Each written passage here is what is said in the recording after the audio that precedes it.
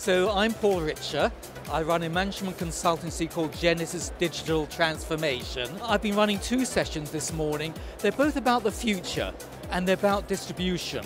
So one was about accommodation distribution and where that's going in the future, and the other one was about flight distribution and where that's going in the future. Let's start with accommodation. I think one of the key points was that we're moving towards a world where imaging becomes more sophisticated.